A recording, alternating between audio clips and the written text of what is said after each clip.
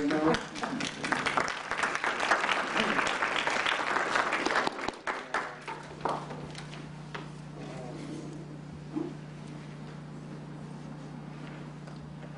I'd like to give you a little history of Bob.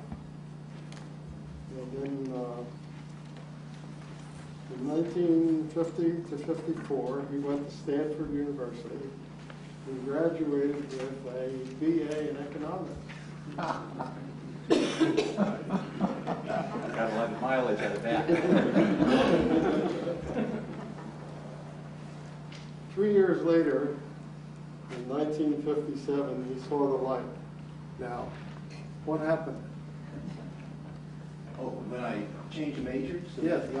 Actually, I was in the Stanford Graduate School of Business for 1 quarter, and they took us around to various different businesses, and I can remember the junior members of the companies telling us all about the companies and how great the executives were, and they've got this and got that practically. I said, I can't do that. You know? And so I decided to get more into a more scientific field. And we're glad he did. So in 1957 to 61, he went to UCSF Med School and graduated with an MD. 61 to 62, he had an internship in surgery at the Stanford Hospital. 62 to 66, he was at the Stanford School of Medicine, residency in orthopedic surgery. He didn't know anything about vitamin C. And from 67 to the present, 37 years, he's been in private practice.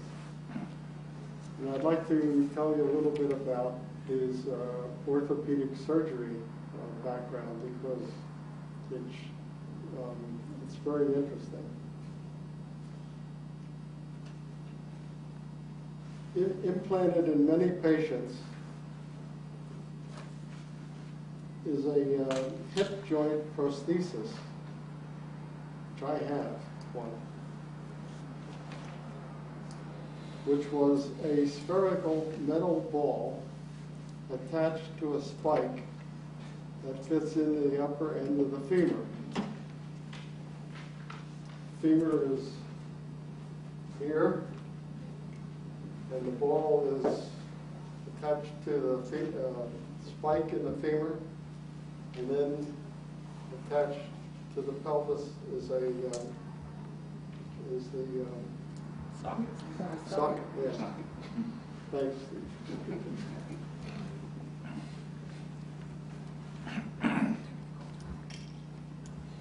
And it replaces the ball part of the upper leg bone.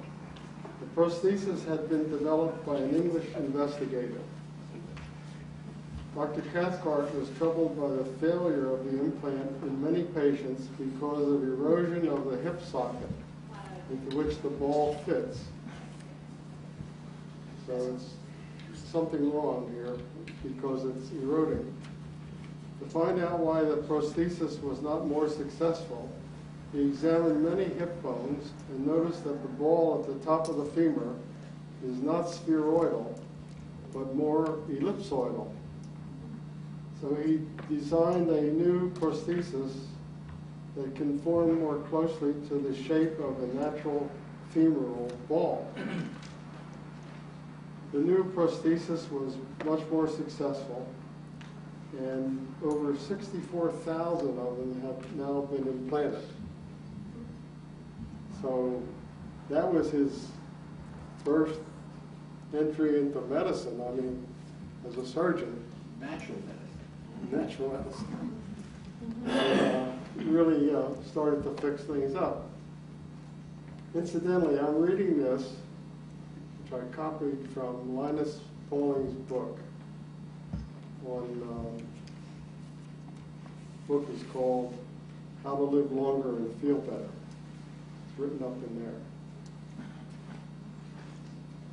In the early 1970s, we learned about the powerful effects of vitamin C from Linus Pauling. Dr. Cathcart became fascinated by the ability of vitamin C to control serious respiratory and inner ear infections that had plagued him since childhood. Can you tell us about that, Bob? Well, actually, it was hay fever and frequent colds. And what happened was that I had heard that Linus Pauling was talking about vitamin C in the common cold, and so I decided to try it. And as luck would have it, I got this ascorbic acid powder. I didn't know how much to take. So I figured a level teaspoon would be fine, which turned out to be 4 grams. And I was astonished that when I took the 4 grams, my hay fever went away for about 4 hours, but then it came back. So I took another and another and another. And by the end of the day, I think about 16 grams.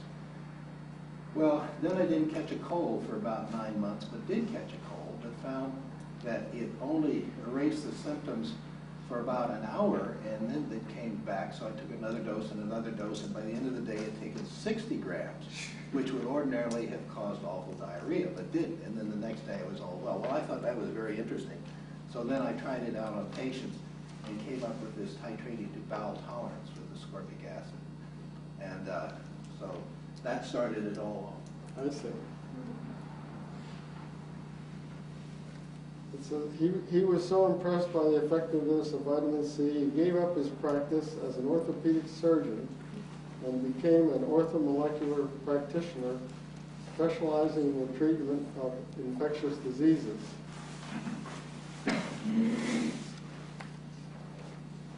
This, incidentally, this Linus Pauling book is like in the 1970s. But he has an interesting section on Bob in the book, and I'd like to read that. It's a short. It says, Cathcart makes it his practice to establish for each of his patients their bowel tolerance intake of vitamin C.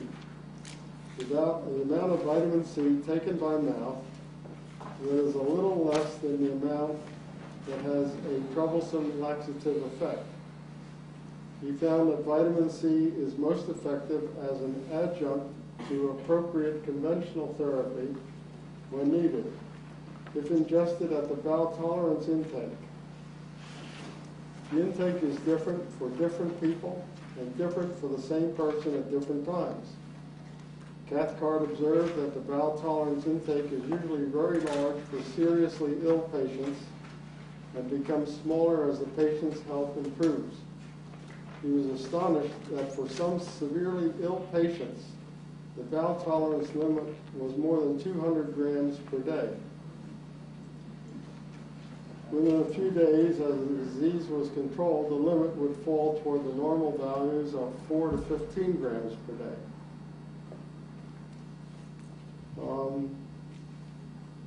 And I can tell you that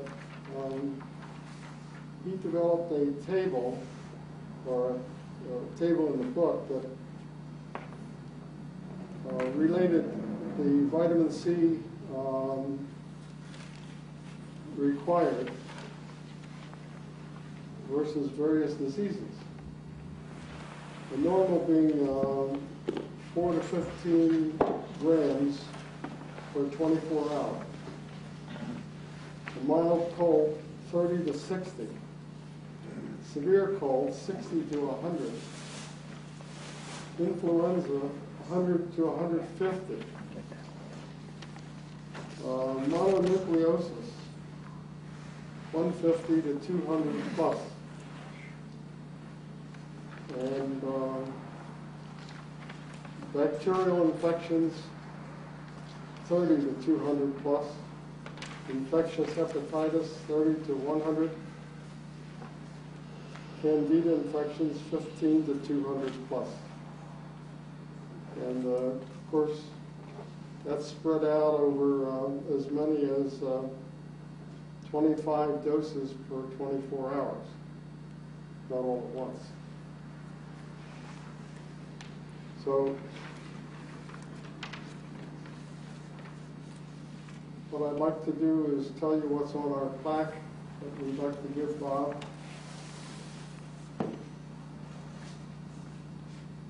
It says, This is to express our appreciation. First it says Robert F. Cathcart III, MD. This is to express our appreciation for your imaginative and creative practices of orthopedic surgery and orthomolecular medicine. Your pioneering work that treated patients with ultra-large doses of vitamin C, including the development of their bowel tolerance intake as a measure of the state of their illness, caused a leap forward in orthomolecular medicine. Others can now stand on your shoulders to use vitamin C strategies. We are proud to be associated with you. Smart Life Forum.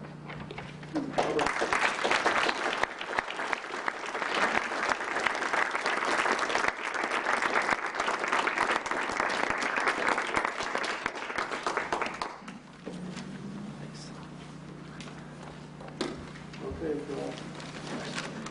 Where'd you go?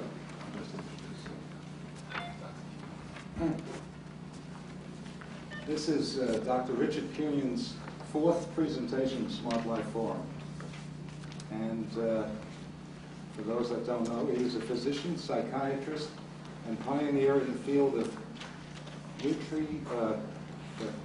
nutrimolecular medicine, an approach to health by means of laboratory measurement of vitamins, minerals, amino acids, and other substances that are essential for life and for health.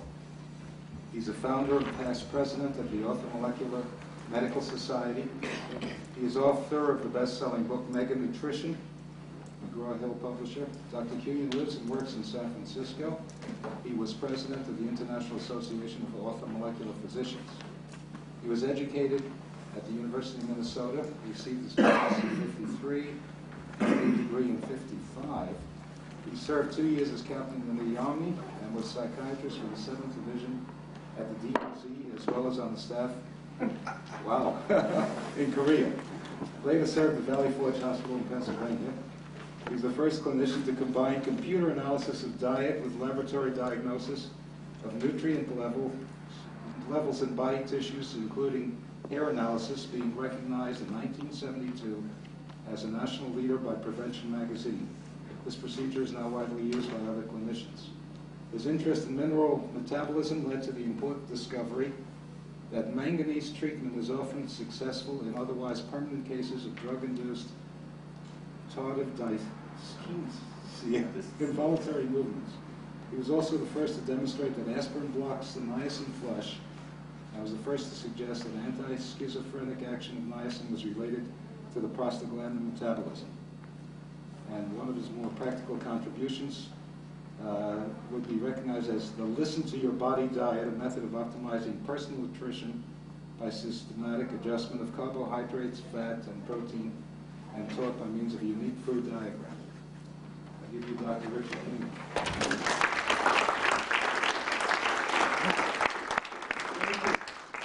Best introduction I ever had.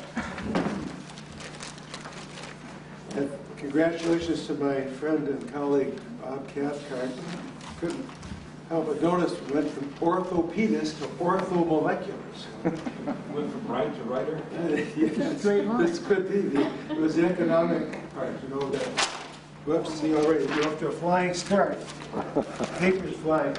And I brought there it is. But I actually did everything right except one thing, and that one thing had to do with an extension cord. You have an extension cord? However, this doesn't have to be all that far from the wall. This is it's designed for small. Oh, I got one. You do? Yeah. But you may not even need it, Jim. But I haven't used this for a while. In fact, how do you open that thing? It's not because it rhymes, but because I hope I can demonstrate reasonable probability. I don't expect you to believe everything I say, of course, but reasonable probability that I haven't lost it all together and I'm not just imagining all this. You're on.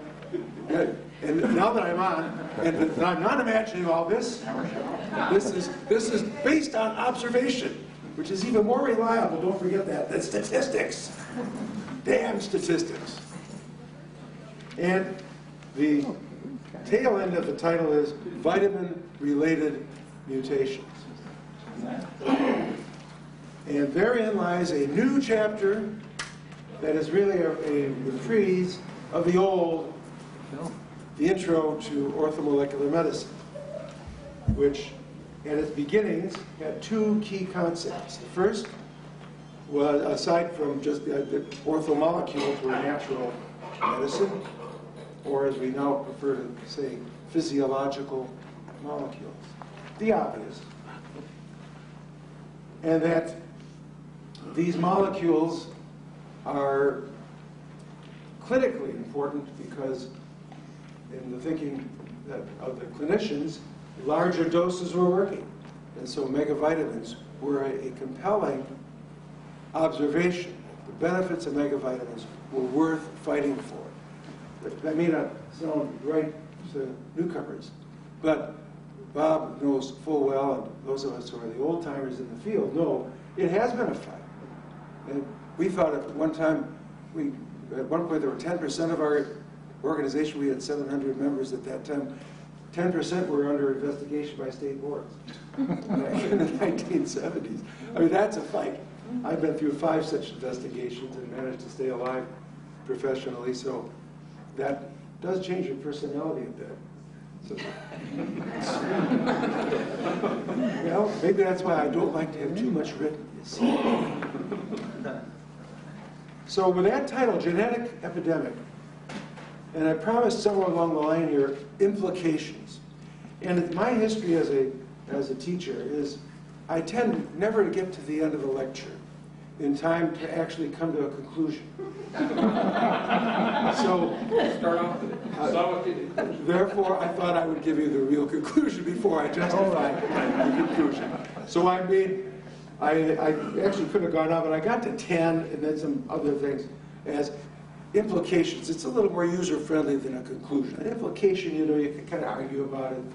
If you don't like it, you don't have to take it too seriously. But probably a few of these will make some sense to you. If there is a genetic epidemic, as I say there is, the first thing that means is it's an epidemic. There's a lot of it.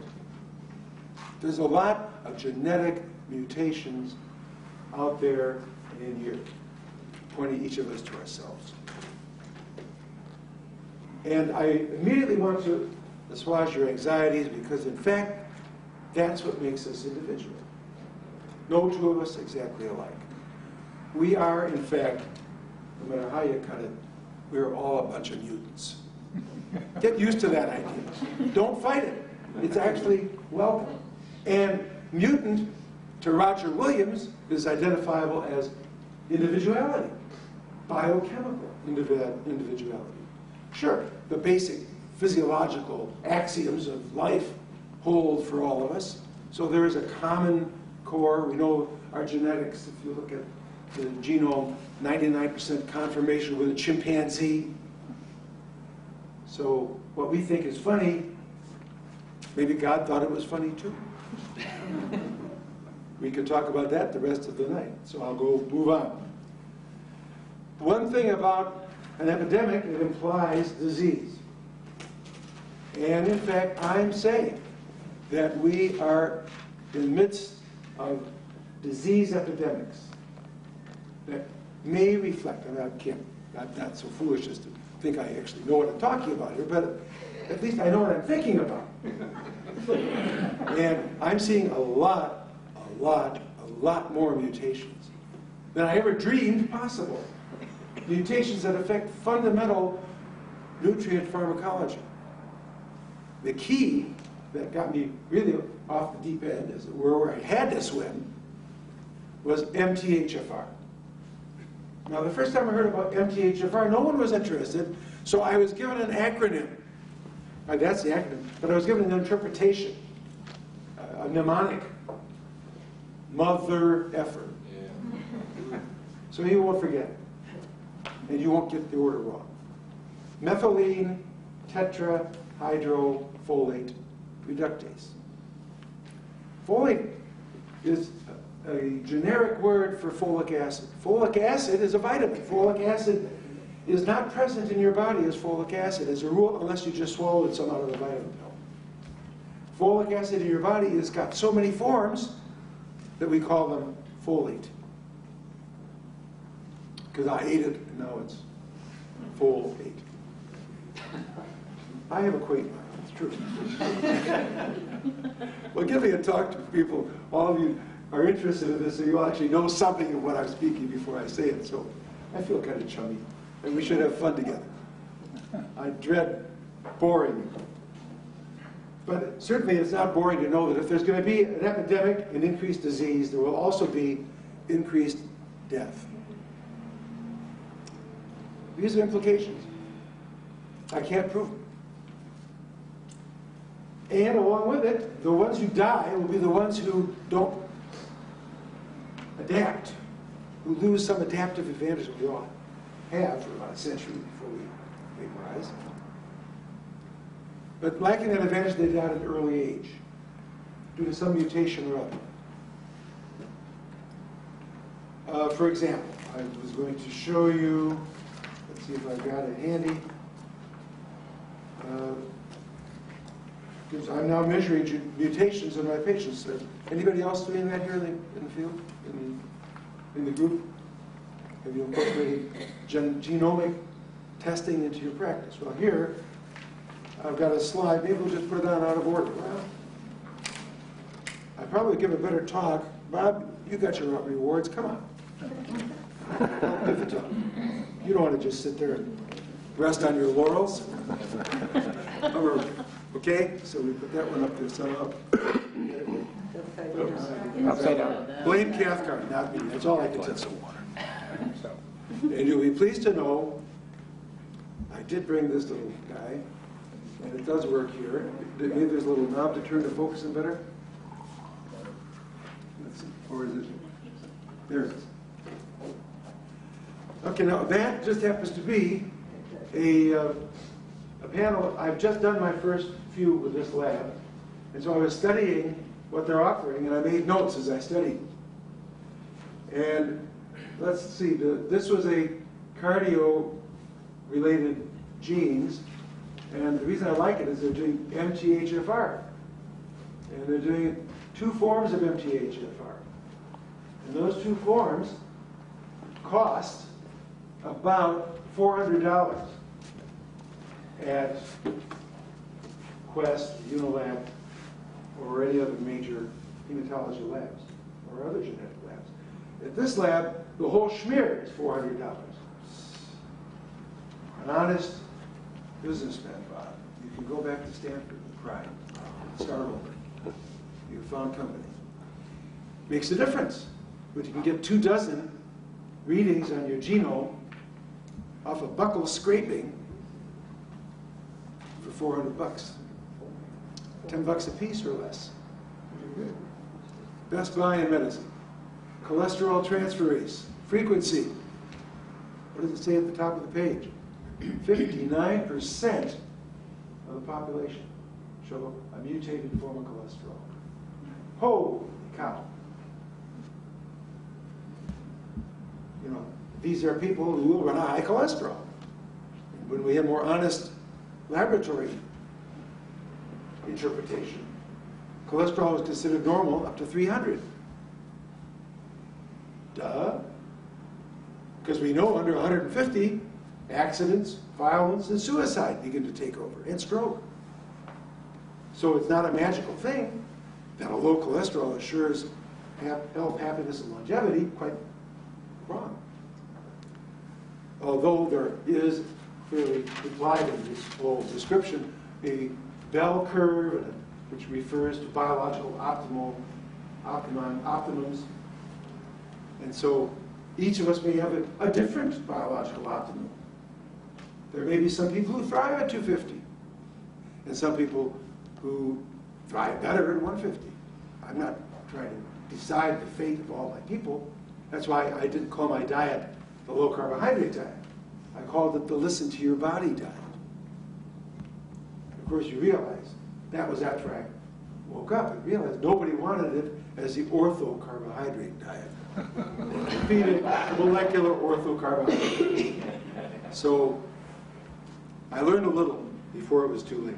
But it was too late anyway. Nobody bought into it at that time. In fact, my publisher didn't buy into it. The book that I was going to publish as the Listen to Your Body Diet in 1982 McGraw-Hill, in their infinite wisdom and power, since we had a contract, insisted in calling it mega nutrition for women, thinking that it would empower the American women.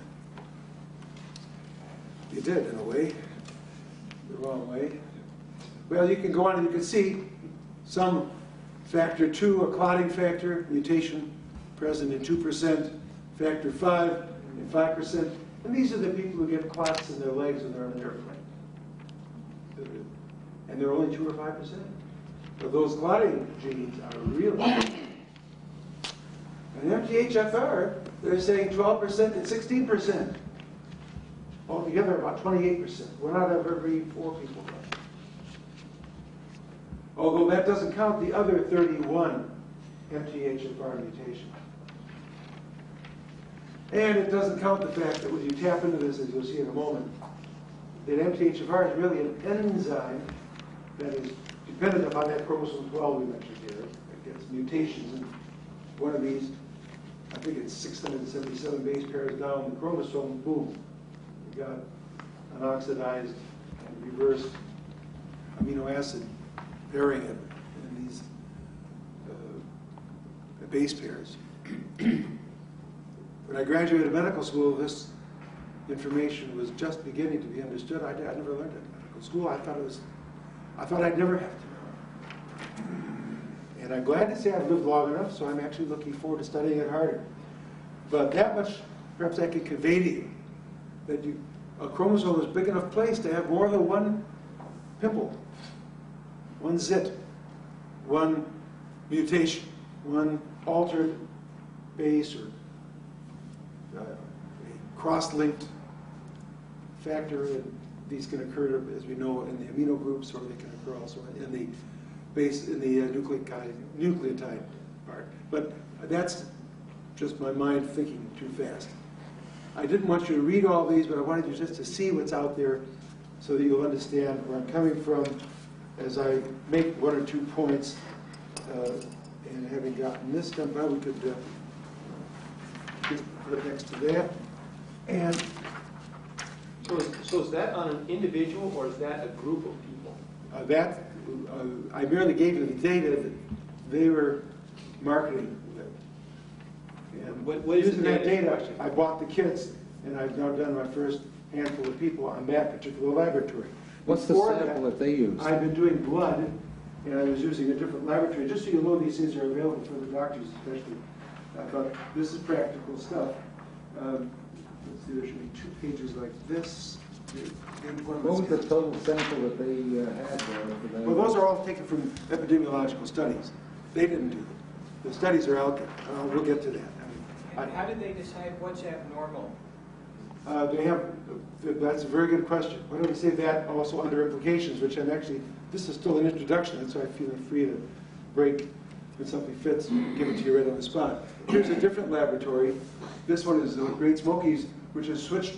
This is a very interesting switch. They've switched from a laboratory specializing in fecal analysis. Love it. They were doing the comprehensive stool and digestive surveys. First by Dr. Kaslow way back in the 1960s and 70s. And then Jonathan Wright picked it up and did it up at Meridian. And now Great Smokies was doing it. And now they've set up a whole new division they call Genovations.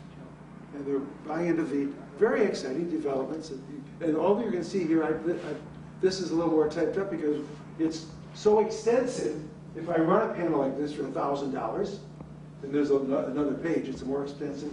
And they were the first guys out, so that's who I went with. And especially when I found out that this one right here, NAT is N-acetyltransferase, and you can see they're testing 1, 2, 3, 4, 5, 6, 7 different N-acetyltransferase genes, of which I'm homozygous on 2. And when you look at the readings on it, carcinogenic symptoms. It's a things become carcinogenic. And I said, hey, that can't be. Hey, there's no cancer in my family. That can't be. That's what my sister said to herself 2 months ago, which they found lung cancer. And I'd forgotten my brother had a larynx cancer. And I'd also forgotten my first cousin, my mother's sister's son, bladder cancer. All three in their 50s or 60s. The only difference between them and me in that score, and acetyltransferase, is they smoked. And I was too sick as a kid to smoke. That's a good one. Well, yeah. I would have, otherwise my dad smoked and he drank scotch. I couldn't even do that. I disappointed him terribly. Well, is there anything else? I'll call your attention to GST. That's on the list. As long as I've got it up here, just because this is practical. Everything else I tell you is theoretical. This is practical because you can have it if you want it. Obviously, when I found myself, I copped for $300 or $400. They give a little discount at one of our meetings, right, Bob? So I took up. I didn't do the whole thing. It wasn't worth $1,000 for me to know my genome. I'm normal. I didn't want to know. People will find out at the end. But I did the one, and when I got a look at it and saw carcinogenic, it said, went through that little sort of a somnambulistic stupor over it. I said, and then realized, well, you do have a cancer gene in the family. Then I started taking it seriously. It's called, my eyebrows got singed. Just reading the page. The first 8 are liver enzymes called P450, or the more recent language is CYP. And here's 1A1, and I just tried to summarize it.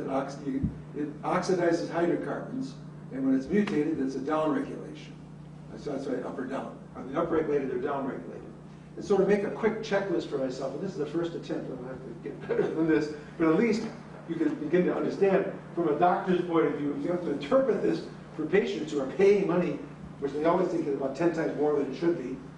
You better have something, concrete to offer, or you are subject to rejection. Very unpleasant experience. So I do try at least to give them this on top of a lot of boilerplate stuff that the lab gives them. And some advice. In any case, you can see that this picks up like the CYP3A4 picks up steroids. So hey, if you're an athlete and you're taking steroids and you're a 3A4, you may get toxic effects with the steroids. You're going to be upregulated. And if you have a 2A, and about half of all prescription drugs, if the doctor doesn't know you're a 3A4 and gives you a regular dose, you may be overdosed from the start. I had a gal with a 2C9, and we talked about her mother, who was probably the same, because with a 2C9, you require lower doses of anticoagulant, warfarin, or Coumadin, as it's called. Because you can't, if you got the 2C9, you do not have the oxidative power to get rid of it. The mother of my patient had just died, bled to death in the hospital. When the doctors, she had the 2C9, she'd been on the Coumadin for 2 years without incident, but in the hospital they added some other drugs. And the other drugs dovetailed. Tranquilizers, antihypertensives, and by the way, THC, if you got a 2C9 mutation, you don't need as much marijuana to get high. This probably doesn't apply in this wise room, and I've never smoked it myself, honest to God. I was too sick. Besides, I had another brother who was a drug addict and it destroyed his life totally from a young age, so I was I'm the last one in the world to do any advocating for drugs, and yet I don't find myself comfortable with DEA. I don't like persecuting people for their weaknesses and their needs. How do they know, how do you guys know that 2C9 and all the rest of these letters and numbers have all that meaning? Oh, they've been studied for years. These are all clinical studies, epidemiological studies. There's been more billions put into this than you could imagine. It's just no one's been using it clinically because we didn't have cost-effective testing, and we didn't have the guts. If you can't vouchsafe it, you can't get in there and put your reputation on the line. The minute you do, you get attacked. Thousands of animal studies. Yeah, it's out there. So, but that's another lecture. I'm just trying to show you, though, because it's inevitable. These are the I'm trying to answer something obvious questions in advance. It's there. It's organized. You can take boilerplate. I took their boilerplate, and plus my own studies. I'm combing Medline for the last year or two. And So I'm able to put some of this together. And I think we made our point. I'm not going to bore you with every detail on that, but There might be a point of detail here that phentoin, I think that's phenobarbital. yeah, sure. No, that's dilanthone. Phentoin. Yes, barbitol is an inducer. Right. Because some of these are substrate, and as a substrate, they use up the oxidizing power of that class of enzymes in the liver. There's only so much capacity. If your liver could detoxify alcohol effectively, or then Garcia wouldn't be showing enough blood alcohol 3 times normal, perhaps. Or maybe he was on some other medication. Alcohol is down here somewhere. There are people that detox alcohol slowly. And especially if you're on a medication that you may end up with a drug you didn't even know you were going to get. Takes you by surprise. That does happen. Or maybe you got a yeast in your gut and it's brewing alcohol inside your own intestinal tract. That happens. Is this genetic based on, can you be anywhere and this all occur the same way? Well, I'm going to get to that. So ask the question again if I disappoint you. All right. Anyway, I think I'll go on to make the next point here is that orthodox medicine, by not being built on this understanding, that the research studies, the so-called double-blind studies, are invalid. The entire body of medical clinical studies over the last 100 years all have to be repeated. Okay, well, wouldn't you think so? Would you say that again? We're mixing apples and oranges. No wonder we get so many, it's so hard to prove anything. It all comes out chance. Even good drugs, even good vitamins. You know the vitamins got to work because God made them. And by the way, please understand, I'm an atheist. I do hedge my bets. Okay. I'm very cautious. That's why I believe in vitamins in the first place. I was a psychiatrist, right? I am now, I insist, a recovered psychiatrist. This is what the company is to XDM. I still recover. Anyway, the clinical research then has to be rethought. Of course, I made that point in my book, Mega Nutrition, 23 years ago, that all clinical research should be reconsidered in view of standardizing diet. How could you be doing a clinical study, a pharmaceutical or psychological study, if you didn't have control of the molecular inputs of your clientele, at least reasonable control, that you didn't even ask if they eat breakfast or if they eat vegetables? And we now know how important that is, because if you read the orthomolecular literature in Medline, what you find is it's all about fruits and vegetables. In fact, that's the current mantra of the health establishment. Don't take vitamins necessarily, except for a few really brilliant and brave souls who do recommend a multivitamin. But in order to not have to recommend a multivitamin, they're now putting folic acid in wheat, the pasta, breakfast cereals. You know that for the last 4 years. But they haven't put in enough, and they haven't put in B12 in it. And there is a real lie. Because 50 years ago, Adele Davis already wrote about birth defects and folic acid. And they called her a dunce and a quack. Even though she documented everything. She had the best bibliography of any nutrition text I ever read.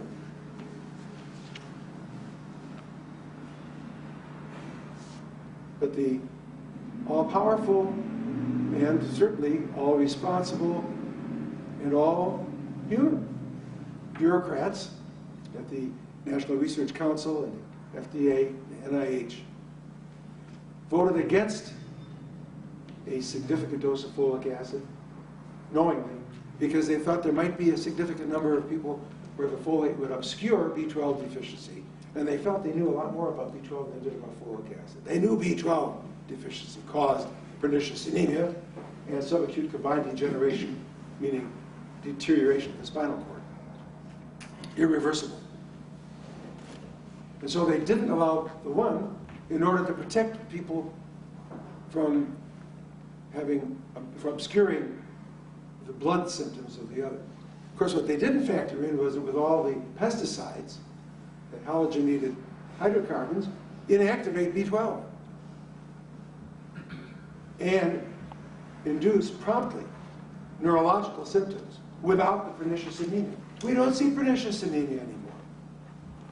It's an altered, I just said it, didn't I? There's a different epidemic with B12 now than used to be. B12, vitamin. Vitamin is something that you got to have in order to be healthy, right? Something you got to have in order to be alive, right? You don't get one single vitamin, what happens to you? You die. But before you die, what happens? You get sick. And before you get sick, what happens? You don't feel so good. And you may be sent to a psychiatrist. Just that. And the psychiatrists are terrific. They really try. They try everything except one thing. And that one thing is to learn more. Mike. If a person takes the series of tests, on average, how many mutations are found, and then could he just go down? Don't ask that question. It's too esoteric, and it's limited by the number of tests we do. My punchline, I'm about to get to it, and it's going to, what do they say? Knock your socks off. And nobody's average anyway. I'm glad that I'm understood. That's right, we can all go to Minnesota. Everyone's above average. We're all a very special mutant in this group. Okay. Well, I want you all to feel better about this today. Although I have to admit, I didn't feel too good when I found NAP2. I had 2 double homozygous. So, you've got to factor that in. Well, I'm taking a little bit of care of myself, I will tell you. The fundamental things that you learn over 30, 35 years that actually do make a difference, and then you also understand to some extent why some of them don't. Because the other environmentals that are bringing out, that are taxing these systems and loading up, so if you have a slow acetylator, you may get more of the toxic effects of the carcinogen, or if you have a fast acetylator, you may get more free radicals as a spin-off. You lose either way. I got one of each. So I will die of cancer somewhere. No, I probably won't. We don't die of cancer in my family. We die of a heart attack first. It's very important to know that for quality of life concerns. Because my sister with a lung cancer, if she had come to see me, which is an hour from Palm Springs, would not have taken, well, maybe the surgery. All right. But certainly not a platinum, a Taxol, which her husband and the doctor, at $5,000 a pop, are giving her, guaranteed to end her life. So, and it's already ended the quality of her life.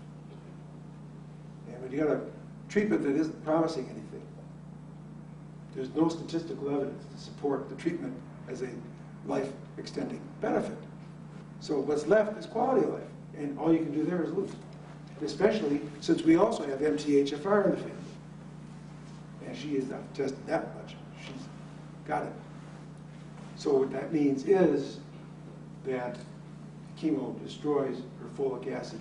It interferes with the MTHFR further, and further interferes with her ability to heal. But the thinking that I have is discredited in conventional medicine. I call us the orthodox, orthomolecular docs, and I call them, we're the docs with a CS, and they're the docs with the X, the orthodox docs. So what would you advise for your system to do? Well, it's a long story, but I certainly would have first built her up. I would say that with lung cancer, by the time you give a trial to see her compatibility, first of all, I would have done genetic testing. Until I didn't have the buccal testing till now, and I couldn't get a blood sample to find out her glutathione. The glutathione is a great determinant of your progress with cancer. And so is the MTHFR. That's a big strike against it. You got the MTHFR. You have to know how to treat it. In any case, I would have gone single first because it's safe, and megadoses are very helpful, and you can actually see results. And you can, it's easy to monitor because you can do scans and find out if it's shrinking the tumors. I wouldn't have done the surgery because I don't believe in touching lymph nodes. Because if you take out the lymph node, the cancer can only go one place, and straight through the brain. Quality of life is gone. Germanium, absolutely. Germanium. It's Wall Street Journal today, germanium. An article I saved, I didn't have a chance to read it because I was doing all this, but germanium kills cancer cells. It doesn't kill you. So give a guy a break. Give it a try. And then, you back it up with oxidizing agents. The safest of which, cytoxin. Chemotherapy, low dose. They put that pharmacist in Texas in prison for watering down the chemo to the patients. That was a hero, in my opinion. Because we know in third world countries, the results actually are no worse, even with our low vitamin A intakes and what have you. And then the last thing I would have done is I would have put on anticoagulants. Nattokinase, heparin, ginkgo, to prevent metastases. And of course, I forgot, the most important one of all, fish oil, which makes life inhospitable for cancer cells. Cancer isn't a big deal if it doesn't go into the metastatic stage. And so the most powerful chemotherapy, for your general information, is anticoagulation. It's far more rational than any other chemotherapy. And especially if you're doing other chemotherapy, the oxidizing agents that, through oxidation, provoke clotting mechanisms. The cancer chemotherapies actually spread the cancer. That was your brief essay. I didn't go into the vitamins at all, did I? And what about the nutrients, vitamins, minerals, and but the enzymes? nutrients don't prove out. If I had of course you do them. So you like to know where you're at. If you've got a malnourished patient, but too much vitamin A, you see these. Well, I guess this is a whole other thing. Maybe we'll get a panel. We'll discuss this. A panel, not more than 2 or 3 people. Well, because you never hear anything. Okay. 3 milligrams a day for a minimum 2 weeks. Although I have a friend who's been taking more than that for 8 years, and he's still standing, but it has affected his fingernails. I got pictures of them. They're pitted, so it's affecting his hyaluronic acid, his glycosaminoglycans. Selenium is substituting for sulfur, and it's not as good a chemical for making these things. So he's overdoing it. But he also has had 8 years where he hasn't been sick, not a sniffle. So he won't listen to me no matter what I say anyway. But he let me take his picture. It's his toenails. It was totally marvelous. Well, anyway, gang. Excuse me. Are you familiar with Schrauzer? Gerhard Schrauzer, of course. His work with breast cancer and the selenium? Well, I've seen something about it. I haven't seen it for a number of years. He was one of the earliest speakers at the Earth Molecular Conference years ago. Great man. So that was published, what he did? Oh, I think so. Oh, yeah. If I brought my computer, I'd find it for you. Okay, let's hold the questions down a little Okay, bit. yeah. It's fun. But what's my time limit? I would say probably 9:30. Okay. Are you done with the intro? Well, just about. Just about. But you can see, I just find it just more satisfying to get people where they're at. And so that's what we're doing, I can get my message across. I've got it already on a slide. It's 3 sentences. So this is the juicy stuff.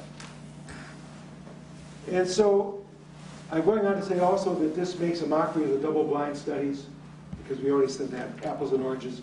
If you haven't got control of the lifestyle and the genetics, you don't know your patient. Diseases are merely a convenience for the doctor. As far as the patient's, as far as it really goes, every case is different. Every case is different. But at least we can start to see where and how. We learn a lot how people eat, and now we learn a lot how people are designed. And then lastly, the epidemic may be showing up, even as we speak, with increased cancer, influenza, autism, violence. And it may be that the World Health Organization is part of the globalization of this epidemic. So those are thoughts that came to me as I was thinking about what's so big, what's the big deal? Why are we here? Why are we talking about it? Because I think these are important implications.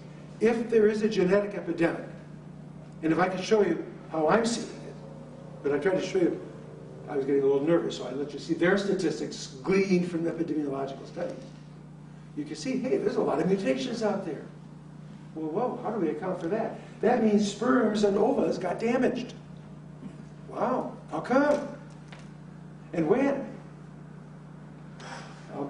So are you talking about an epidemic of genetic damage? Absolutely. Okay. And environmentally induced? Well, I think so. Yeah. I think that's a reasonable idea. So when would it have begun? Well, I'm going to get to that in about 1 minute, so I'm going to beg off. Although I bet Socrates didn't have a slide projector, didn't have notes, and probably would just be talking back and forth like you want to do. It's very natural. All the questions are excellent. So here's a slide that's worth looking at for about a minute. And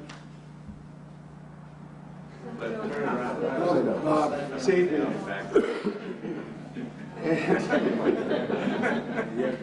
what are colleagues for, right? So,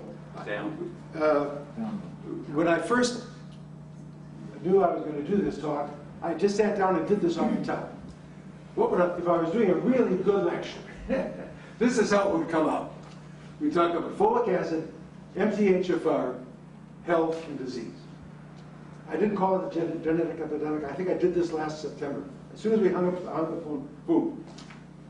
And this is what it was all about. Okay, so you can see, it's not very interesting, really. The chemistry of folic acid, that zinc was required, that there's interference of the absorption of folates by any kind of gastrointestinal disease, so people that have chronic ulcers or H. pylori or problems with giardia or problems with biliary tree disorders or wheat intolerance. All of the above show up as folic acid deficiency. It just doesn't absorb. Or people who drink a little too much, a little too regular. It interferes with folic acid absorption. And it goes on from there. In fact, I've got another slide to show you, taken from the meeting by Dr. Perlmutter. Phil, where's Phil? Here you are. He has some great slides on B12, interference with B12, interference with B6, interference with folic acid, medication interference.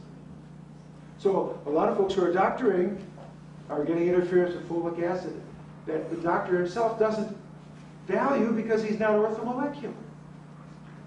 I mean, this is why, if you've heard about Gary Knoll or some other paper in the last week, that the leading cause of death in America is no longer a bad joke. It's a real bad joke. It's doctors. I have not yet come to the point where I say I'm a recovered physician. I'm in recovery.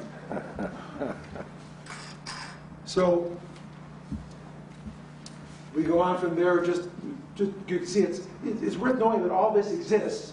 The B12 deficiency dovetails with folic acid. They work together. It's like passing a baton in a relay race.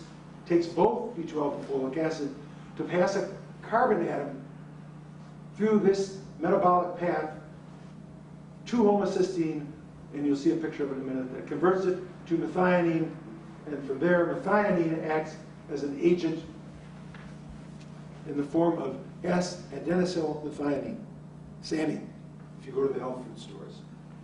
And SAMI is the big player that actually delivers the carbon, it's called a methyl carbon, single carbon transfer into a number of areas that I'll show you the slide in a minute, but I won't outline it now. But you can see where these things are all listed, and also that even essential fatty acid deficiency interferes with folic acid absorption. MTHFR, chromosome 12, alleles mutated, as we've already said, cooperates with glycine and serine, with B12 folic, riboflavin, methionine, just so you see they all work together. There's a frequency of mutation in the US runs about, we said, 28%. But even that's a lot. if 1 out of 4 people or better is carrying a mutation for folic acid, and the government wouldn't let you give them any folic acid for 50 years, and the end result, is, you'll see at the least, is blood vessel disease, the #1 killer in America. That's not very good service from the government, is it? Especially if you're in that persecuted minority that's giving birth to neural tube defective babies. Or that's coming up with osteoporosis, as you'll hear. Or that's coming up with heart attacks. Or coming up with colon syndrome, or Down syndrome, or autism. Okay? Or all the other maladies that have, or chronic fatigue. Hey, it's all of us at one time or other. And then we have, well, we're going to clinical correlates, which I just did. Treatment, folic acid, of course, but you have to know how to do it. And results of selective treatment cases. If we have time, I'll give you one case just to show you it's not as simple as I'm making it here. You still need me, you understand? And then implications. Well, my first implications, before I'd given it much thought, maybe were better. The genetics contribute then to gastritis, celiac, giardia, malabsorption. They all make folic deficiency effect, and it turns out in over 90% of our patients. How many of our patients are being treated with folic acid? Well, it's more now than it used to be. First of all, if you're eating your Wheaties or your Toasties or whatever, they've now got some folic acid, and then more than I used to be able to give in a vitamin pill. So that's progress. If you do testing and you find a high serum folic acid, chances are you're deficient and you have methyl tetrahydrofolate defect, which even if you're deficient, you're not using the folates, and so they pile up. You get a false high blood level. Do the sublingual B vitamins help on that one? Sure. So, serum,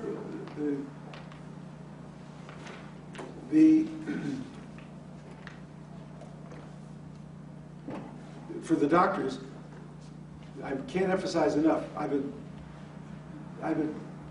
struggling with folic acid questions in my own mind for 35 years.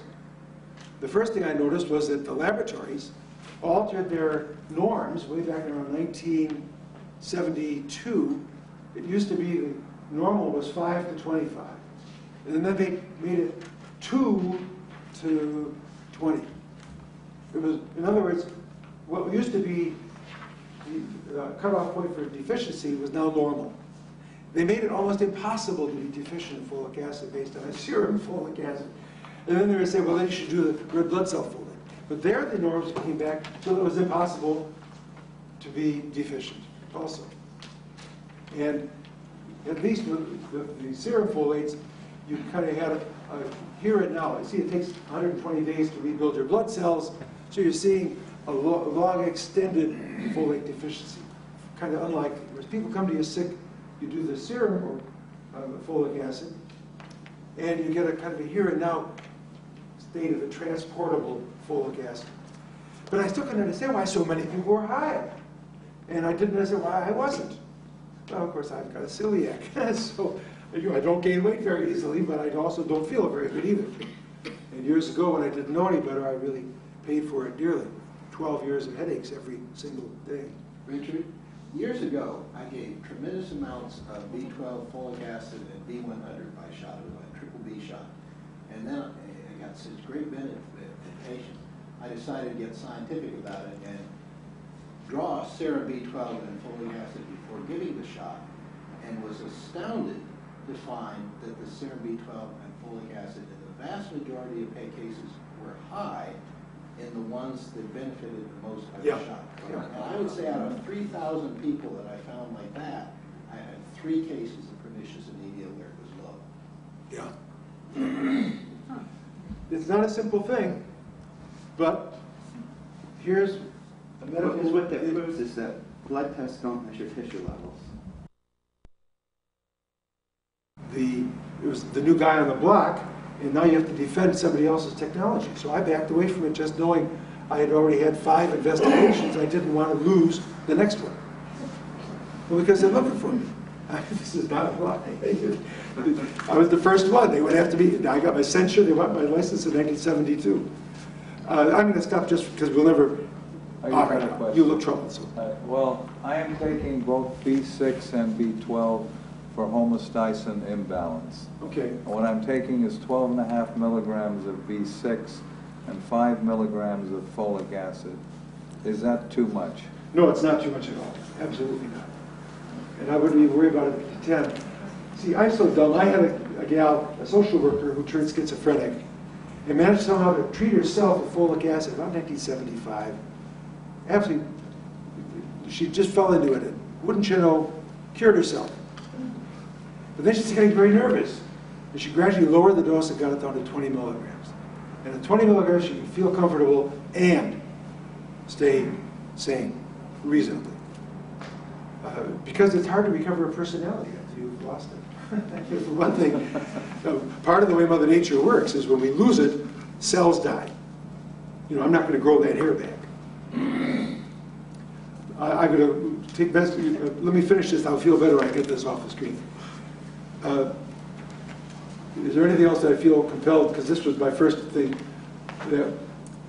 So things you would see that a low serum folate, even if you had a terrible diet, just didn't eat vegetables at all, and certainly didn't eat liver, or that you were malabsorbing. So when I find people with folic acid under 10 and they're taking vitamin pills, diagnosis is pretty obvious. I don't need to do expensive intestinal testing at that point. It's a very good functional test. And then when you treat with folic acid and their depression lifts between a week and 2 months, the first 8 weeks, miracles happen. And people I couldn't touch before, all of a sudden, hey, first time in my life, I'm not a recovered doctor, I'm a recovering physician. I feel great. It works. Something works. Not only does it work, it makes sense. That's why I'm talking about it. Even though I can't make complete sense, I can make enough sense to let you know it's working for me.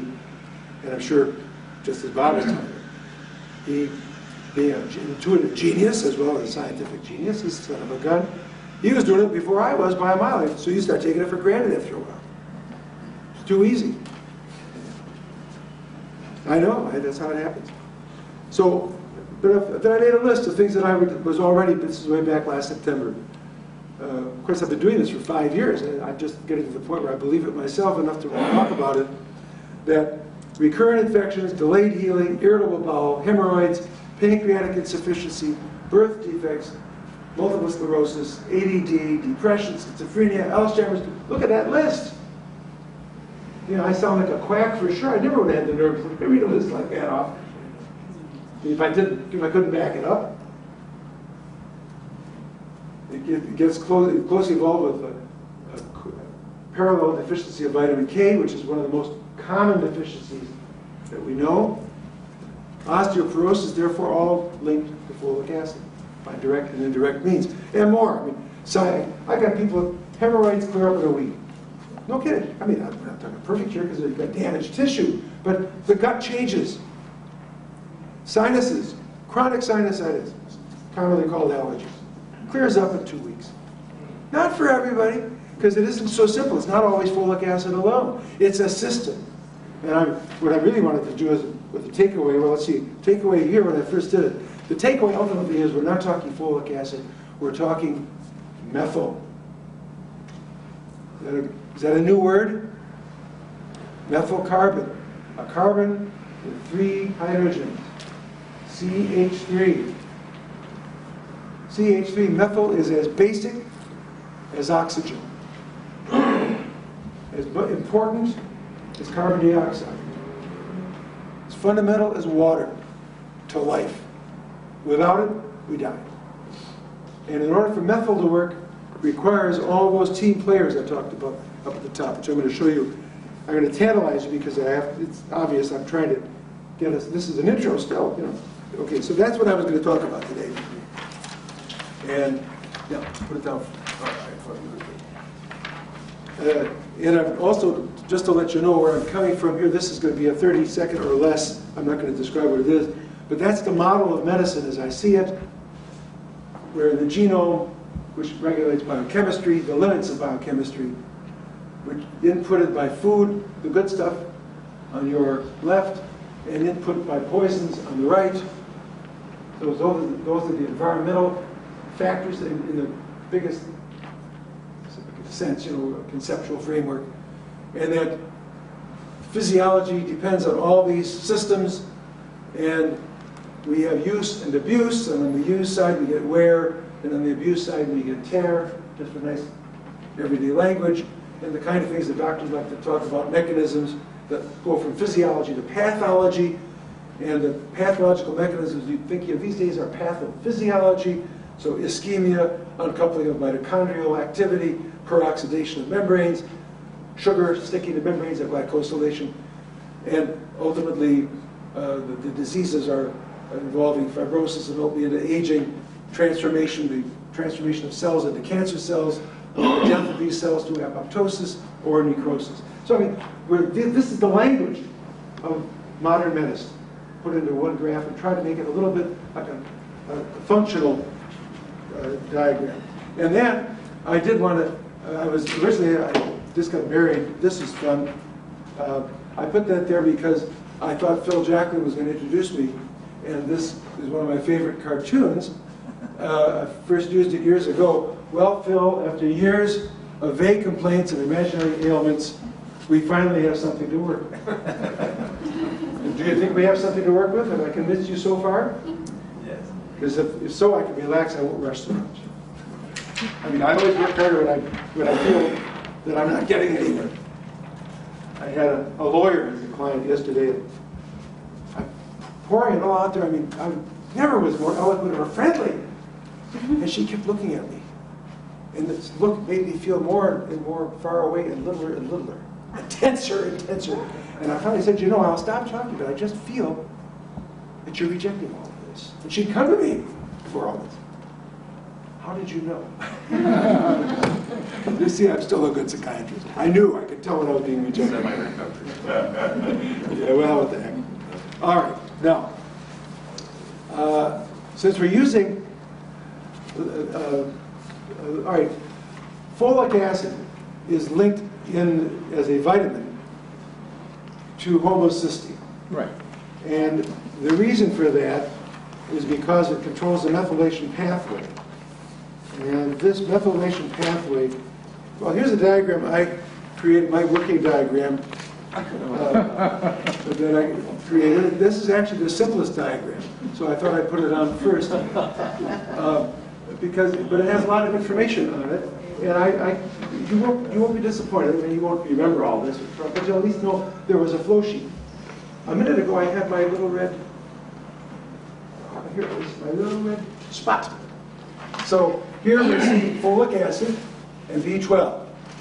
And we're seeing here glycine and serine. Now actually, I forgot to put the arrow on that side. Glycine and serine can be interconverted. Here we're seeing trimethylglycine, which is also called betaine. And what we're seeing now is that the serine has an extra carbon on it. When glycine has an extra carbon, it's called serine, let's put it that way. And they interconvert. They're a storehouse of these methyl groups. And they are amino acids the body can make. So we don't have to eat to get them. Because if we didn't get them, we die.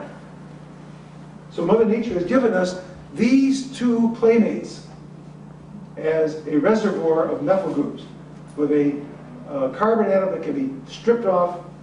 And when you strip the carbon atom off of serine, it becomes glycine. Or the serine, becomes glycine, and the methyl group is passed on to folic acid. And then, with the help of methyl tetrahydrofolate, it's passed on to actually to B12. And maybe actually, the MCHFR is required. Let me correct that.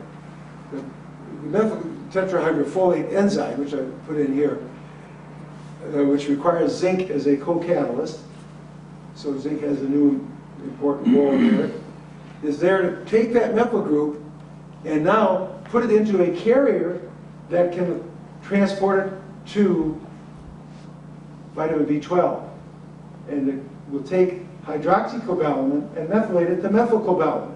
And the methylcobalamin then relays the methyl group on to methionine.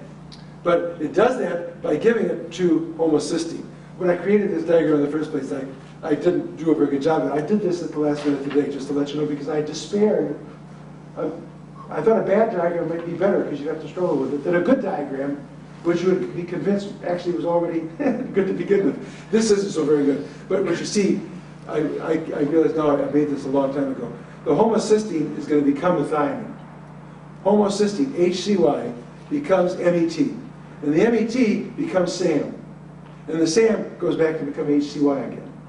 That's the point, you guys, of a triangle. And the triangle is a moving triangle, because it really is one of the most important chemical pathways in health.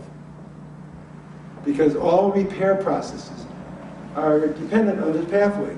And in fact, again, I did this, if I had more, if I hadn't decided at the last minute, I would have prettied this up and had a good slide. So I apologize for that. But it's all there. The methyl group from SAMe goes through one pathway and becomes carnitine. The case I was going to present to you, which I'm sure we won't have time for, was a case that I presented at a meeting 6 or 7 years ago as a carnitine deficiency. And cured he had a depression, and he was so physically, such lassitude, he could no longer exercise. He lacked the muscle energy. And of course, the next thing in line would be his heart. So he was going into a real carnitine deficiency syndrome, and I could prove, because I measured the carnitine. That's one of the vitamins you can measure, and it actually means something. Creatine, again, another muscle energy factor, requires the methyl group from, actually it's requiring, creatine requires a decarboxylated arginine and a methyl group from the, it merges with S-adenosylmethionine to become creatine. And there's a glycine that's a piece of that also. I guess they call it guanidoside, something. I've got a little lost in my brain, pardon me. Choline, the methylation of choline. Actually, it's the methylation of ethanolamine, which is, again, derived from serine. So that serine turns out to be an important fellow.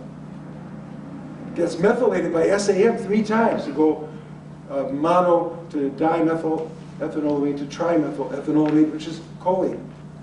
Now, it turns out DMAE is just as important as choline, because the choline is there as a structural and a reservoir for the production of acetylcholine, a neurotransmitter. But the DMAE is there as an antioxidant to protect the entire myelin sheath. So DMAE, the denol, turns out to be not only a backup to choline, but an antioxidant backup to choline. Very interesting dual personality. And there, I put the word myelin because I didn't understand at the time I did this just how the myelin is subject to, totally dependent on B12 folic acid. If you lose B12 folic acid functionality, you de facto will demyelinate. You have a form of multiple sclerosis and peripheral neuropathy and ultimately Alzheimer's. Nerve cells die. Spermine, these are called polyamines. Polyamines, again, using the interaction with arginine. Excuse me. It's decarboxylated methionine that becomes a part of the polyamines. But the polyamines, again, going through this pathway, you have to get the methionine, it then becomes available, and then it's interacting with the methyl groups to become polyamines, which regulate cell division. Translated, it means they regulate healing and growth. Epinephrine, another neurotransmitter, requires S-adenosylmethionine. Melatonin, another neurotransmitter, trigger for sleep, and it's an antioxidant in its own right for the brain, requires S-adenosylmethionine. So all these factors in the physiological end translate into a potential syndrome, a deficiency syndrome, the methyl deficiency syndrome, if you please. at the other end. Now, as the homocysteine makes its way around, it recombines with serine. It has to find more serine because these are enzymatically controlled. Enzymes crank up when serine is being used this way. There's actually more serine being produced. It combines with leftover homocysteine and becomes cystathionine. Many of you haven't heard of the word, but cystathionine is a gateway through an enzyme called CBS, dependent on B6 and zinc again, for an excretion pathway for homocysteine. When this pathway is working, you don't get a high homocysteine. So this was the original pathway, the original enzyme, CBS, that was associated with homocysteinuria. And when this enzyme is working, and it works better under stress, because when we have high peroxidation, when we've got a lot of dehydroascorbate, it turns on the CBS enzyme, and you produce more raw materials for detoxification using sulfate, or using cysteine, or ultimately glutathione from the cysteine, and taurine. So all this is coming off of this system. So we not only have repair, we got detoxification.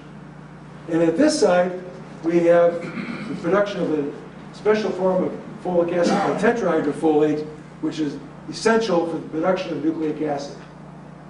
So in order to heal again, you got to have this tetrahydrofolate working, especially for the production of instead of getting uridylate, you get thymidylate. And the thymidylate turns out to be the regulatory nucleotide for the immune system. So in its own right, it's antiviral, it increases your immunity. Your sinuses clear up. Your intestinal function gets better. You don't live with mild AIDS all your life. Not HIV AIDS, folic acid deficiency AIDS. So this is extremely practical stuff. There's no other nutrient complex that I know of that does all this. It's the most important system in orthomolecular medicine, even more important than vitamin C, except that, as I said that, except that vitamin C is essential for the activity of MTHFR. And so megadose ascorbate may be working not through the Fenton reaction and the production of hydroxyl and kill all hydroxyls, but rather it may be working to ramp up MTHFR and create a greater supply of methyl groups. That's the Kunin theory of vitamin C.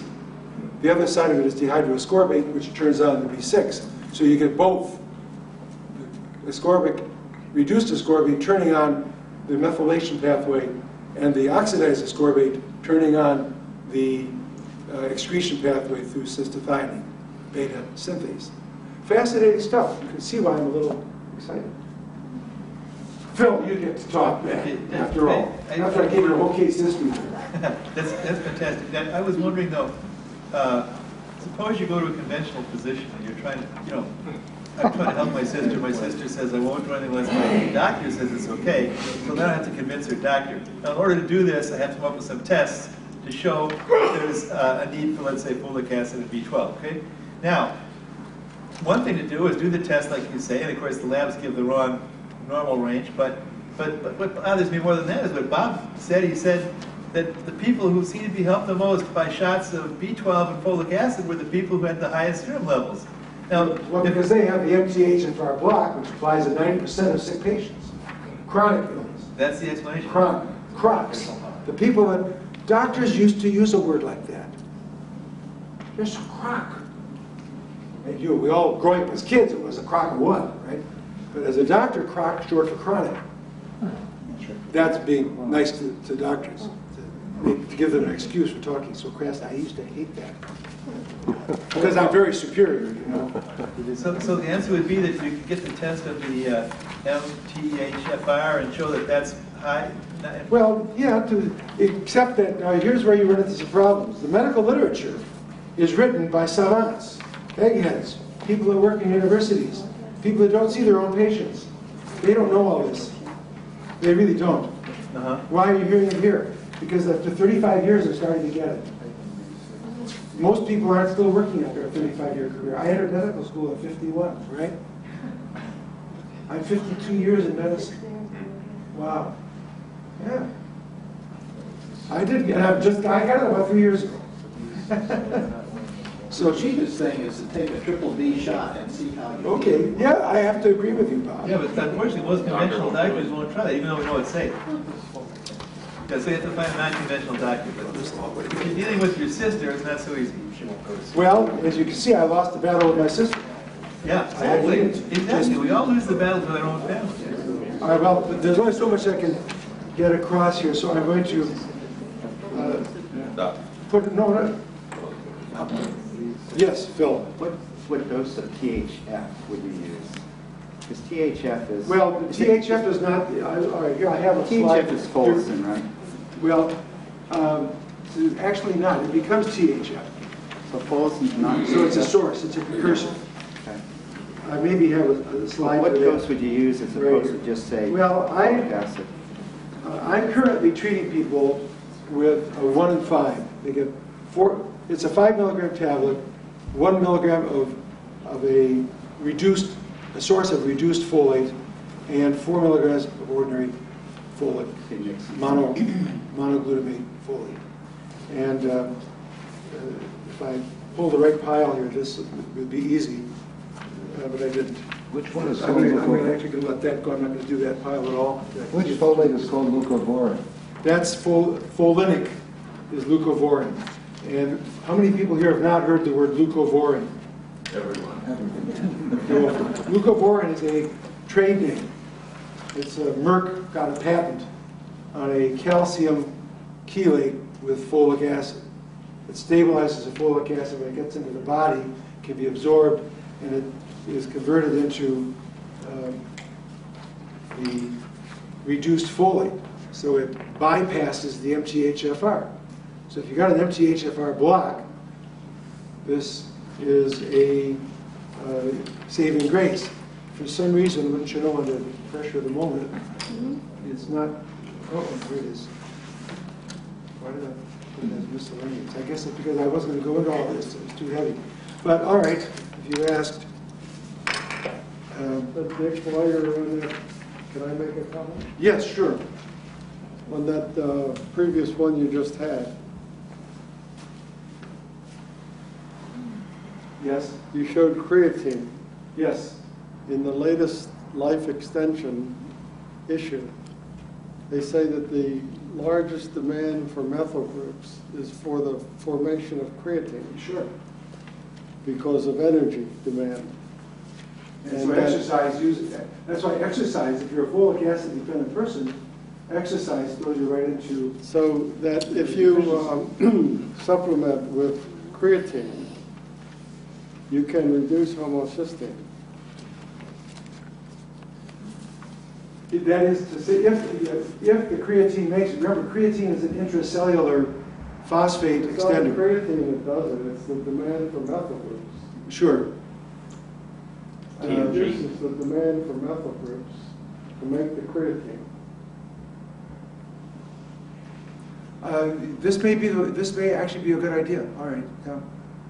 I just don't. The transport factors are the unheralded. They get the last word. You can have every nutrient in the world in your system. If it doesn't make it across the cell membrane, it's a deficiency anyway. And that's an important factor of orthomolecular work. And that's why sometimes the injectables work when nothing else does. Or sometimes you have to use a DMSO or a transport enhancer.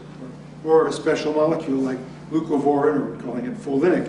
And this is just to show you that folic acid in the first place has 3 components: a pteridine ring. You can maybe you can't read the word, but that's pteridine. It's PT. It's but it's got a lot of nitrogens in it. So close next thing to a nucleic acid base. Then you got PABA as a go-between, and you've got a glutamic acid. So you got a 3-part molecule, and they're just showing the reductase here that leads to tetrahydrofolic acid. And you can just see the ring breaks and you get some very interesting possibilities. And here they're saying folic acid is folicin, not folinic. So this fully oxidized form is not found naturally. Rather, polyglutamates with a reduced tyrosine ring are found in animals and plant foods. So I don't want to, this isn't a chemistry course. I don't want to get you into quite that much, but at least just to let those of you who are going to go further, the chemistry books have this pretty well worked out. The next step takes you into, and there's your folic acid. I dolled this up. I underlined at least a few things. You can see from the folic acid itself, there's a carbon atom for the purines. There's another carbon atom for purines. Here's leading to pyrimidine. There's your thymine that I talked about. And each of these is a different form of folic acid. See, this is not easy stuff. I mean, you're seeing the little skeleton diagrams. You're not going to understand it. Don't even try. Just enjoy it. But what's good about it is to see that the geniuses that laid this out for us have been able to show me that there is a flow sheet. It goes one to the other, and that there are enzymes and energies and that sort of thing that are at work within us at all times. And then it gets, and you hear, this diagram, they forgot to put MTHFR in. I found that rather amusing. So I penned it in myself. But you can see these are called formal, these intermediates, formal tetrahydrofolate. And these formal groups, meaning like formaldehyde, okay, they lead to formaldehyde. And in order to not kill you, they require riboflavin. There's a flavin adenine dinucleotide, and that's where vitamin B2 is also essential for MTHFR and for folate intermediary metabolism. So vitamin C, zinc, B2, wow, you start to realize there's room for a good doctor here to really do his homework and get on top of that, because it's not just an esoteric thing, it's the single most important factor in chronic disease. And it's that way because there's a mutation of MTHFR that I have found in well over 90% of all the people sitting in my waiting room. That's when I fainted. That's when I recovered from being a psychiatrist. Because the shock made me into a 21st century physician. Didn't you say 1 out of 4, or is it 90%? The population at large is 28%, but the sick population is 90%. Just by dint of being in my office, you are a special kind of mutant. And I understand you. I understand you. Can you take L-carnitine to make up for the deficiency? Well, the case I was going to tell you about, I had to treat him with carnitine then. Now I treat him with folinic acid, because we found he's a double mutant. He's got a homozygous 1298 mutation. It's just now they're starting to recognize it as clinical repercussions. When I got into this 2 years or 2.5 years ago, the lab people didn't even test the 1298. I was the first one in the Bay Area testing it, as far as I know, because I had to kick ass to get them to do it. And then we found out it's equally as common as the more well-known 677 mutation. And not only that, but it's more closely linked to neurological. Can you overdose on folic acid? If you do, you get nervous. So it's harmless vitamin. If you overdose, you don't feel so good for a while, so you correct the dose. If you underdose, you die. You got it. I mean, this is not. I mean, I don't have to give a perfect lecture. You got it. That's the bottom line. That's really what I wanted you to leave with. This is not small things. This is big, big stuff. Do you think that any of this will protect you against aspartame? Well, first of all, by contributing to sulfate, taurine, and glutathione, you're protected. Your detoxification path is ready for action. And that is why some people can be exposed to a given toxin and it washes right off them, and others are either given a bad case of cancer or they get a bad case of immediate neurotoxicity.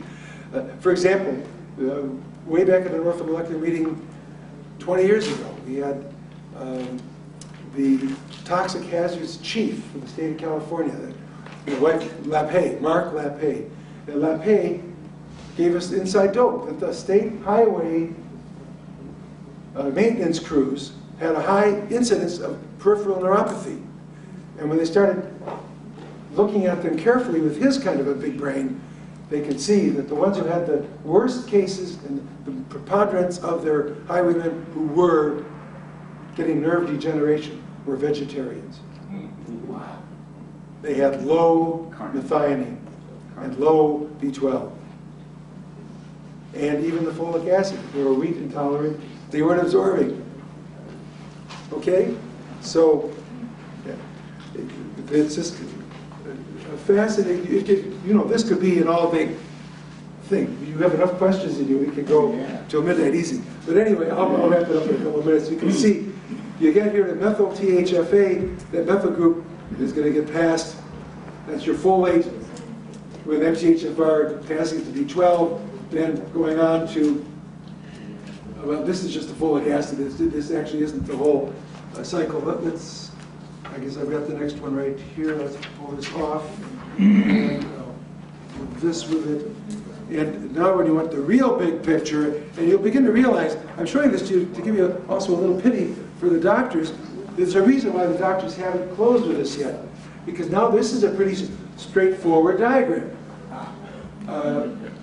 This is the kind of stuff that's really going on. The next step up looks like, yeah, this is the kind of stuff that ski folks would probably love to take it on and make it really cute.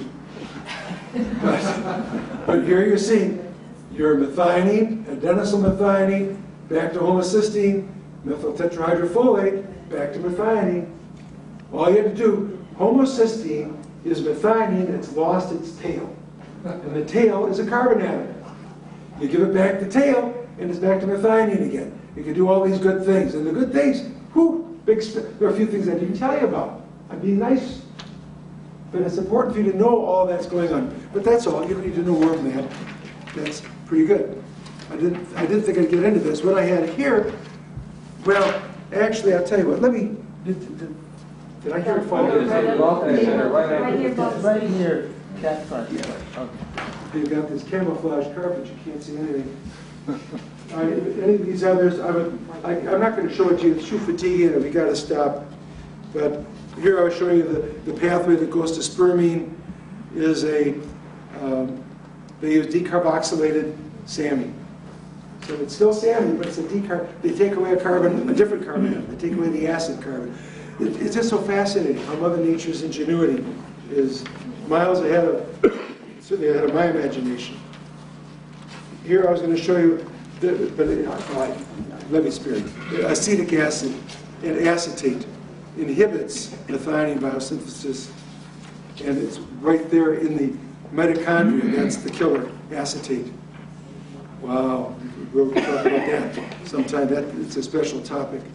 And I was going to show you out of the plants, the glutamate side chains are methylated, and it uses S-adenosylmethionine. And then here's a pretty picture. Again, this one, let's see, I got it upside down. Well, you're getting good at this, aren't you? And this just was a little neater picture that I gave you before, but it doesn't hurt to see it. It's the same picture. You're going around the merry-go-round, and in this instance, they are showing the thiolactone, which turns out to be a product that is only by cancer cells. So the more you find, the more active the cancer. That's not being used clinically yet. But that's a fascinating little spin-off of all this. And oddly enough, giving methionine and getting the system to work lowers the homocysteine thiolactone. There'll be some other tricks to do that too. And you're just seeing again the MTHF, tetrahydrofolate, and a little. What you're seeing here, this is what the medical students see, and you can understand. That's why they don't do anything with it. It's just too much, you know. And it looks too much like work, and it doesn't look like it's. They don't know that 90% of the people, no one's telling them that in medical school, are carrying a mutation that paralyzes that system. So, whoops, I think what I'm going to do, since we're out of time, I'm not going to. Maybe simpler just to now let you really hit me with questions. I've got dozens of of other items that we could go with.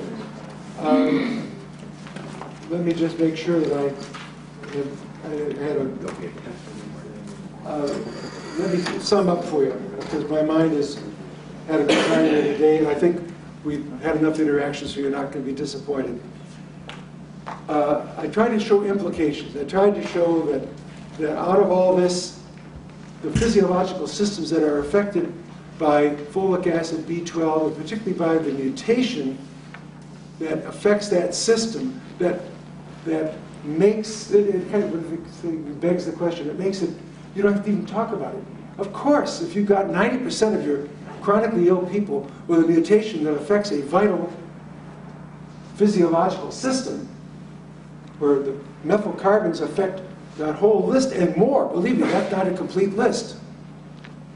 But the number of diseases affected, ranging from coronary heart disease, osteoporosis, chronic bowel disease, colon cancer for sure, all cancers are more, by just taking folic acid supplements at the 600 or 1,000 microgram range, not very much, the incidence of colon cancer drops. This is the population at large, drops 50%.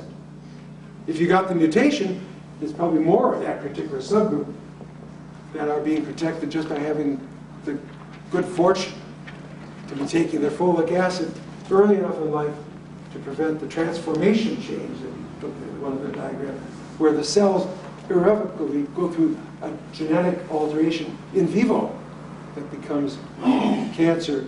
You can live with it, but you'd rather not. How much folic acid do you need? Well, the folic acid varies. I'm giving my people with no mutation a product I designed called Ololoa.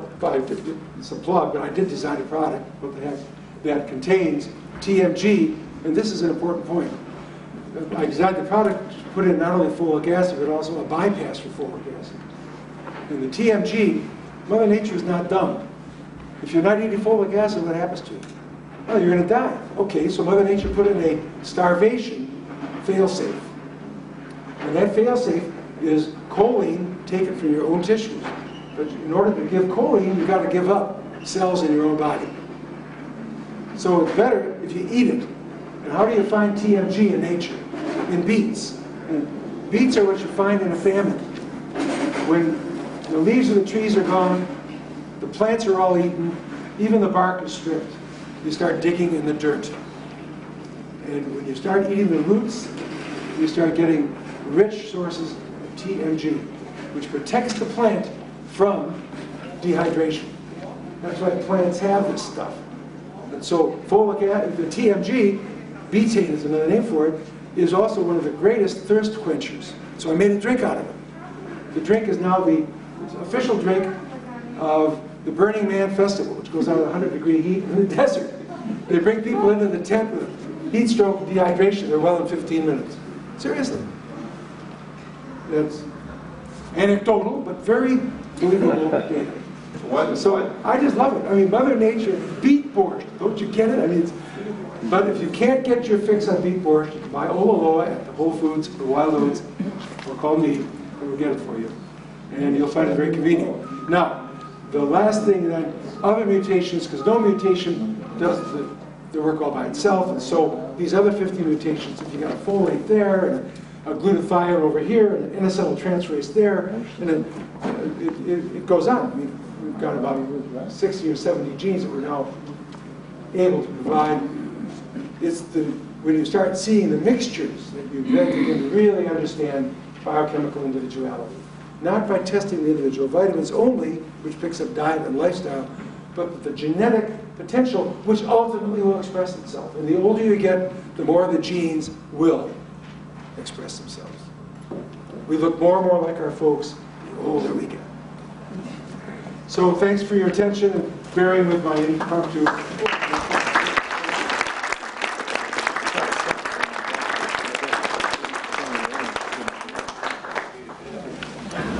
Let me just say that next month, it's in the newsletter. I think we're meeting, what date is it? 22nd? The second week in February. Is it second week in February? Well, anyway, I didn't bring up my newsletter, but we have a terrific speaker. We've had him before.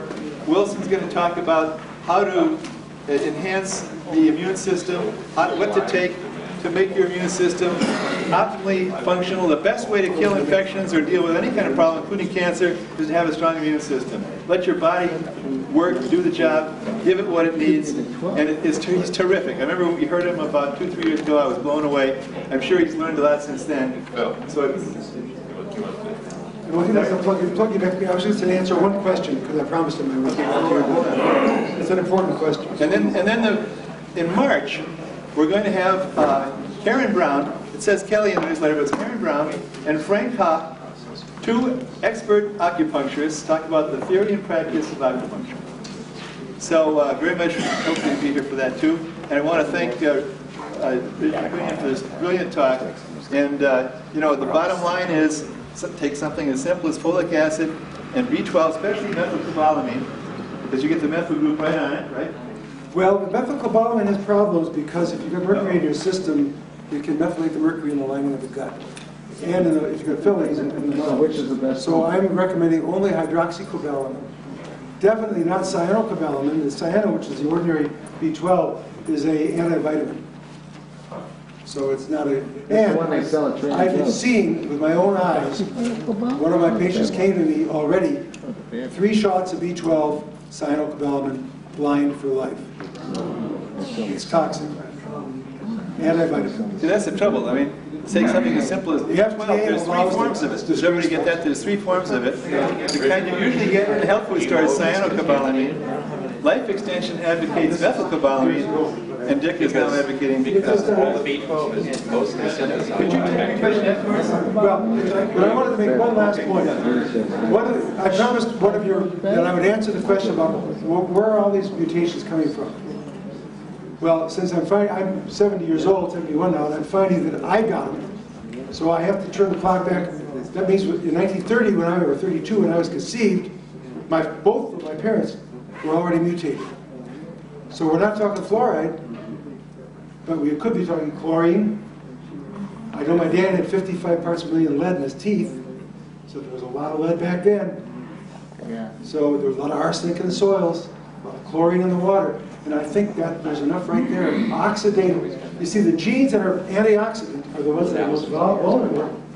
I'm finding almost 2 out of 3 of my patients positive for glutathione mutation.